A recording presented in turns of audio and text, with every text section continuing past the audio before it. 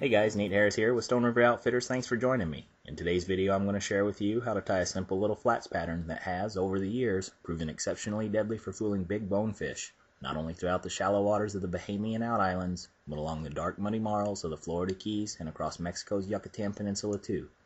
Originated by saltwater guru Doug Brewer, and known quite affectionately by those of us who fish it as Brewer's Amber Shrimp, let's go ahead and get started. We'll begin with a high-quality, standard-length, stout-wire stainless steel saltwater hook sizes 2 through 8. What we've chosen today is Mustad's Signature Series S71-34007 in the all-around reliable size 4, and the thread we're using is Danville's 210 denier Flymaster Plus color yellow.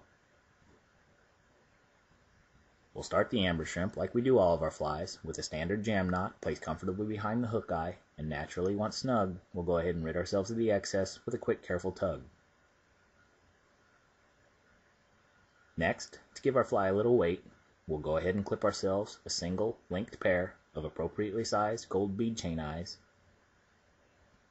And once cleanly snipped, we'll then go ahead and mount our bead chain snugly to the hook shank's top, positioned notably forward towards, but cautiously behind and not quite crowding our hook eye, using a series of successively laid, carefully controlled, well placed, and of course very tightly drawn figure 8 thread wraps.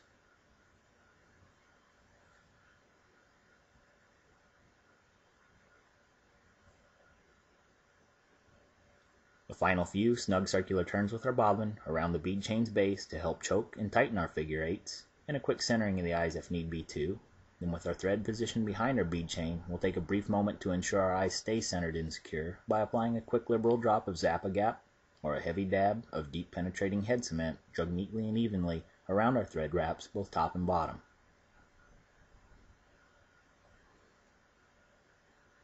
Next, to create the amber shrimp's tail, we'll grab in hand a nicely marked lemon wood duck feather or a handsomely dyed mallard flake substitute.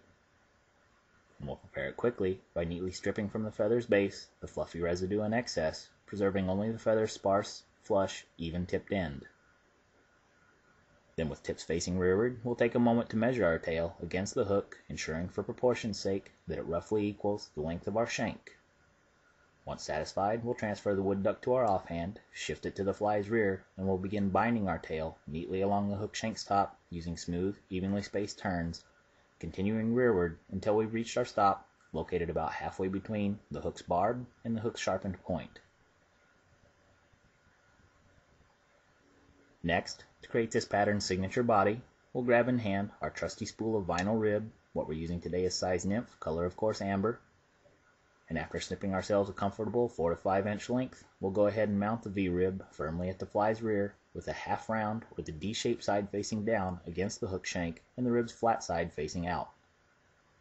Once snug, we'll simply bind our V-rib forward along the hook shank's top using nice evenly spaced thread wraps, continuing until we've at long last reached our bead chain eyes.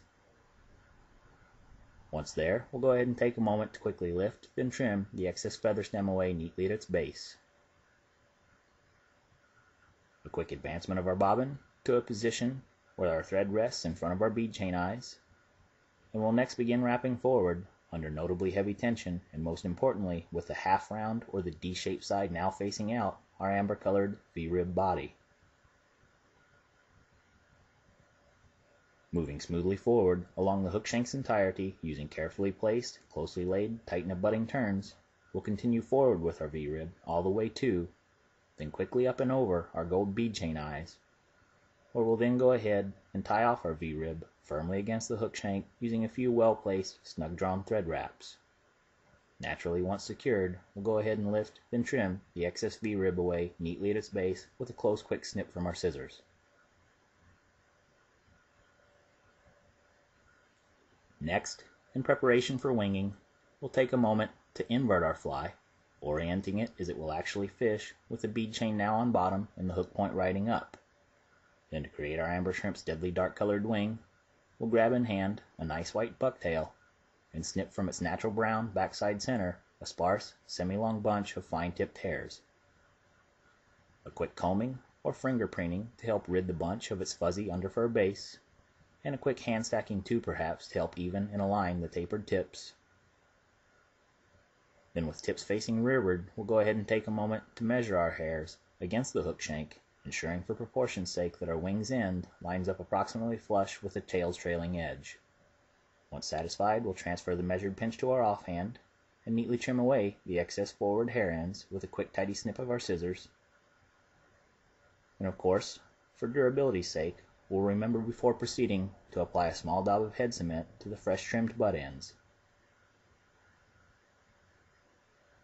Once saturated, we'll then go ahead and mount our wing firmly in place just forward of our bead chain eyes and directly on top of the hook shank using a few carefully controlled, snug-drawn thread wraps.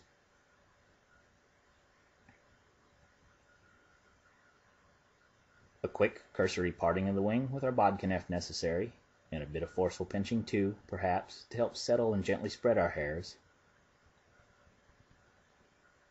Then once happy with our wing's appearance, we'll go ahead and build ourselves a nice, neat, tightly wound, smooth-laid, level-sloping head of yellow thread.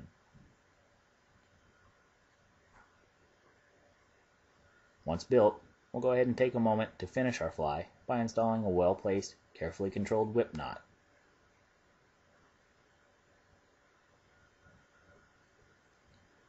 A brief snug pull with our bobbin, of course, to ensure our whip knot holds, and once taut, we'll then go ahead and trim away the excess thread neatly with a quick snip from our scissors. Last, we'll take a moment to end this fly, like we do most of our saltwater patterns, by applying a liberal bead of clear epoxy or a heavy drop of high-quality, thick-billed head cement drugged neatly and evenly with care around both the top, sides, and bottom of our yellow thread wraps, and lightly around the base of our bead chain eyes too.